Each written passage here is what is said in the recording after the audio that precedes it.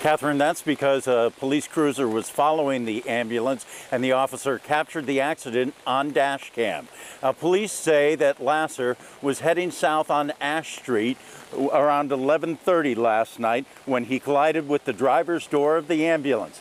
The AMR ambulance was headed east on Kinsley Street at the time, responding to a routine call for service.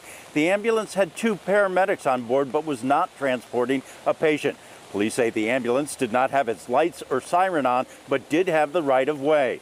Early Friday morning, the ambulance was brought to the Nashua Police Department for the accident reconstruction team to go over the vehicle.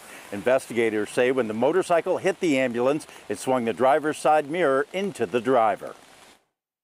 The driver of the ambulance was injured. The passenger was not injured.